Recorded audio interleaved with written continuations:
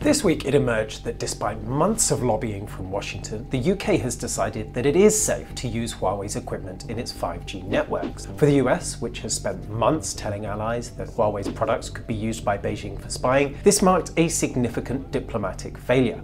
But it also refocused attention on what some see as a more significant failure, a commercial failure of the US to cultivate a company that can compete with Huawei on a global scale. One of the reasons that American diplomats have found it so hard to persuade allies not to use the Chinese company's equipment is that there aren't many alternatives. None of them is American. Nokia and Ericsson, the European companies, are the two biggest competitors to Huawei, but neither of them has the market scale or can provide products as quickly and as cheaply as Huawei can. Some in the US blame this on the market liberalization that took place here in the 1990s, which they say created a fragmented marketplace where several new telecoms operators launched and then failed, and no one technology took hold. They contrast this with the situation in Europe, for example, where all the carriers agreed to use GSM, which then became the global standard. The hand-wringing in Washington has become so intense that some have suggested, even in the Republican Party, that the government should take over the running of the American 5G networks and help develop new products to do so. So far, Donald Trump has not gone for such a suggestion. But